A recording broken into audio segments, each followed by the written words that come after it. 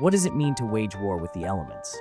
Chemical warfare, a haunting chapter in military history, revolutionized the battlefield in unimaginable ways. Originating in World War I, nations unleashed chlorine and mustard gas, transforming the rules of engagement. The stench of death permeated the air as soldiers, unprepared for such horrors, faced agonizing suffocation and skin burns. The Great War saw horrific casualties. Estimates suggest over 1 million were affected by gas attacks. These weapons, designed to instill fear and panic, brought a new level of cruelty to combat. Yet, the dark legacy of chemical warfare extends beyond mere statistics. The psychological scars linger, with survivors grappling with trauma and lasting health issues.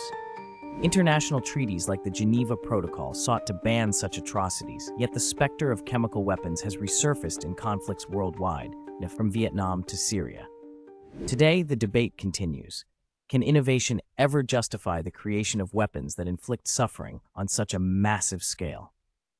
As we reflect on this dark legacy, we must confront the ethical dilemmas that arise when humanity's ingenuity is weaponized against itself.